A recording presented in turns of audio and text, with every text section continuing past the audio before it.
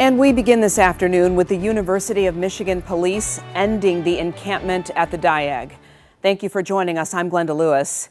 Video posted to social media shows police using what appears to be pepper spray or tear gas on the protesters, forcing them to retreat. The officers moved in to break down the camp just before 6 a.m. this morning.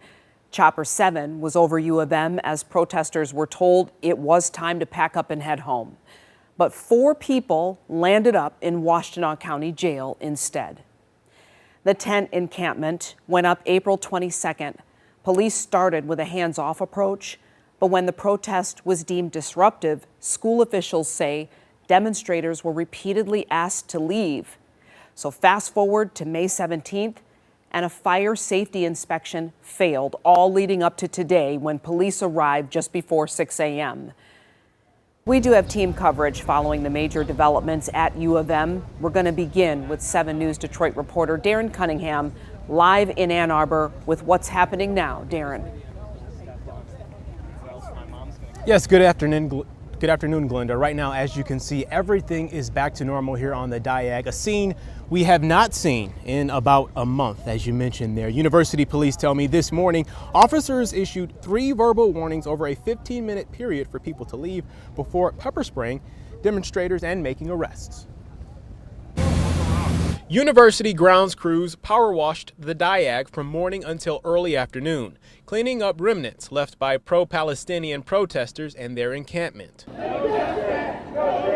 University police say about 50 people were in the encampment just before 6 a.m. when they were asked to leave several times or risk getting arrested. I think it was handled not in the best way. It was kind of done at a sneaky hour. A number of people told us the timing felt sneaky. We spoke to several who came to the perimeter of the Diag either out of curiosity or because they didn't realize they couldn't pass through. I think it's a shame. I think students have the right to protest on campus, and their safety shouldn't be like a concern. They shouldn't have to fear getting arrested or pepper sprayed. I supported what those guys were doing. In a statement to 7 News Detroit, University administration said it recognizes the importance of free speech, but they have a duty to protect all who use the campus. The administration says the clearing of the encampment was sparked by the refusal of occupants to remove fire hazards. On May 17th, we're told an inspection by the university fire marshal determined a fire would likely lead to, quote, a catastrophic loss of life. Because of the refusal, the university removed the encampment. One of my kids is at another university where the university actually negotiated and is willing to actually take a vote on divestment issues in the fall. So that's Brown. And so I know that there are a wide range of things that universities can do, and it's the lack of creativity that goes into the way they've handled it here is just mind-boggling. I never felt unsafe around it, being a student here, having to walk past it every day, and it just seems like it was a bit of an overreaction. And especially all this with the not letting anyone get within like 300 feet of where it was is kind of ridiculous. Right around 1:15 this afternoon, University police reopened the Diag, removing the caution tape. 2 questions. 1, did the problem get fixed? And if the problem did get fixed, then why are you kicking them out? 2, why are you pepper spraying them? It's a forceful move, dude. You know what I mean? They're just trying to kick people out because they're trying to make business continue. That's it. It's a money move. Where to from here?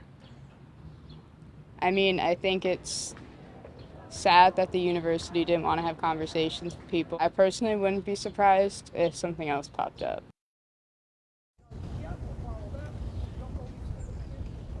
All right, I stopped a considerable number of people. Only those sympathetic to the encampment offered an opinion. I reached out to the University Public Affairs, as I previously mentioned. I also asked if I could speak with the president, if I'll be able to interview him. However, I was told he is not available. But the university's statement went on to say, quote, the disregard for safety directives was the latest in a series of troubling events centered on the encampment, end quote, and that protests are welcome as long as they don't endanger the community, disrupt university operations, or violate the law.